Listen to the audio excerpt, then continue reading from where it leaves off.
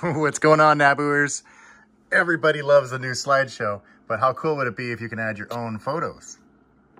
Jump over to the NABU.ca website and click on software. This is a list of all the software that I've created for the NABU. It's a long one, don't worry.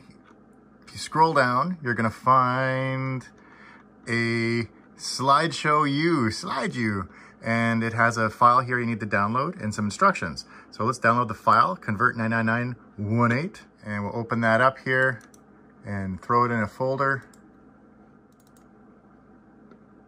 So as the instructions state, we need to load the program, and then we load our image into the program, into this convert program. We'll press save, and then we'll change the file to an SC2 file, and we're gonna throw it inside of a slideshow folder inside of RetroNet.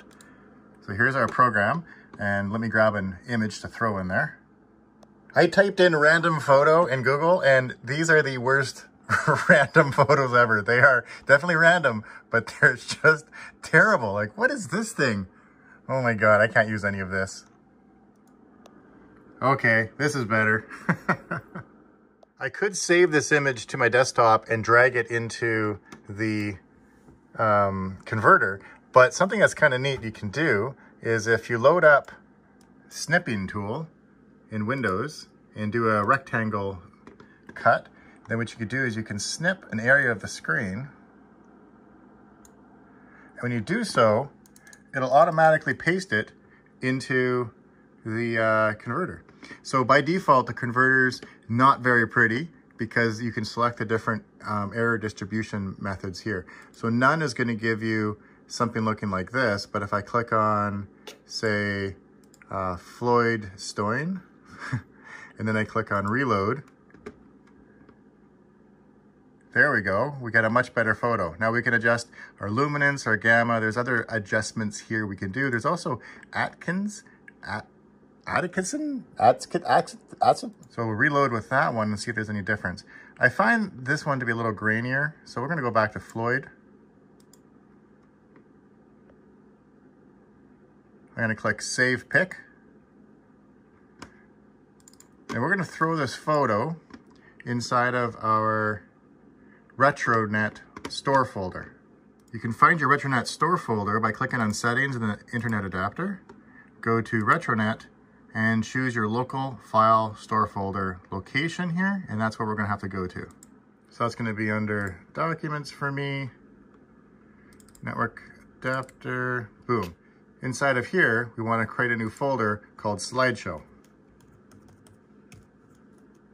If you're on Mac or Linux, you're gonna want it to be all caps.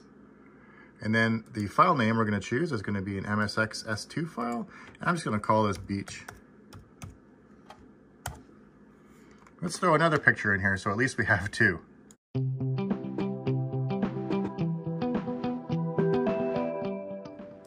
You can see I'm dreaming about summer, aren't I?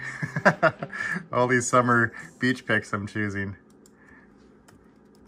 Shovel.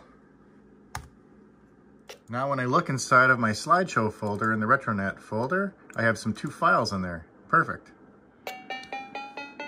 Boot up Cloud CPM, user area 1, and it's called SlideU because it's a slideshow for you. You can see here 2 images were discovered.